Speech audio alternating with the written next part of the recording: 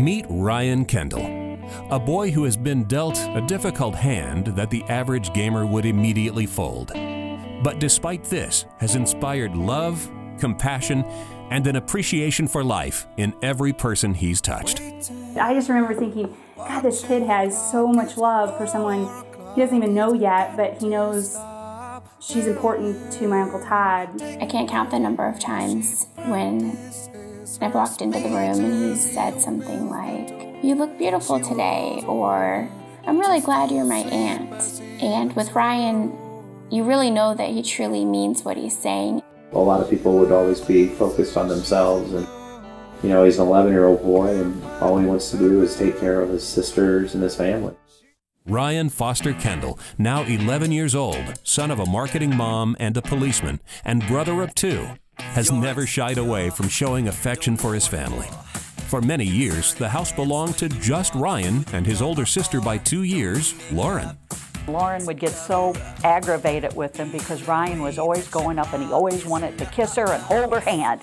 And of course, Lauren was at the age where this was just not acceptable. After a strong bond was forged between the two, his younger sister Kira arrived when he was 6.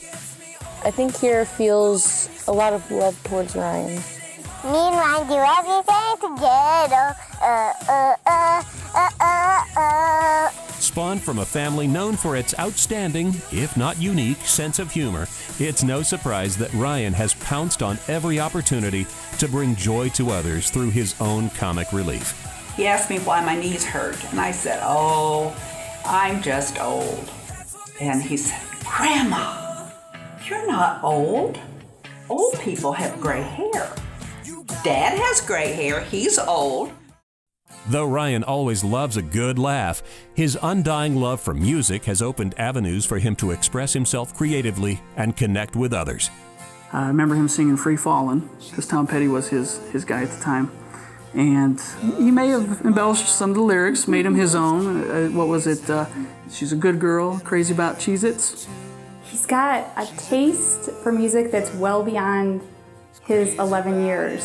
I had taken Lauren to see Phantom of the Opera, and I had gotten her the CD.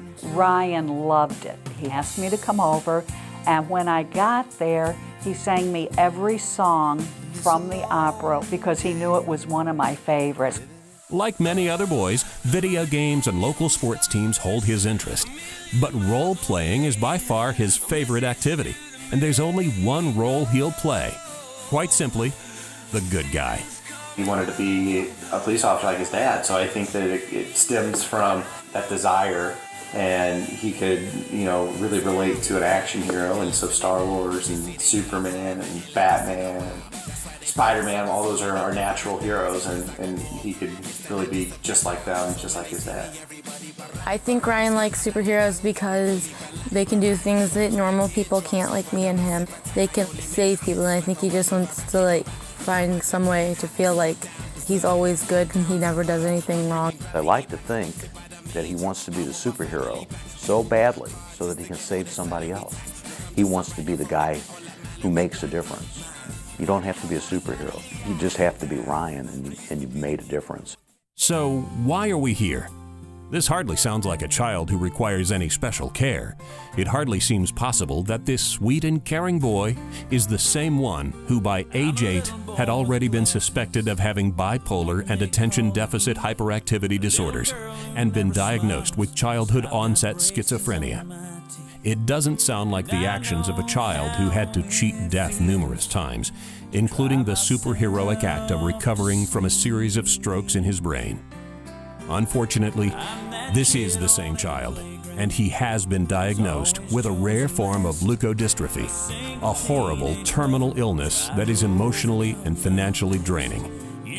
This is a kid that's really been through a lot of pain and suffering for a very long time, and he just wants to be a kid, and he just wanted to feel better and be able to go out and play and do all the things that a normal kid wants to do and enjoy. He doesn't give up, no matter the circumstances, and he has surprised many of us over the last few months on how tenacious he is with life. If we take away just one thing from celebrating Ryan's life. No matter what's thrown at you, get up and fight it and go on. And while you're doing it, have a smile on your face and a hug for those around you. On behalf of the Kendall family, thank you, every one of you, for supporting the Kendall family during this difficult time. There is no gift, no heroic act that can deliver us a healthy Ryan. But your involvement, donations, and emotional support offers comfort that the world is full of extraordinary people. Good guys, a league of superheroes abiding by the principles Ryan feels so strongly toward, and now has become a symbol for. Thank you. Thank you. Thank you all for coming. Thank you. Thank you very much. Bye. And I love you all, people.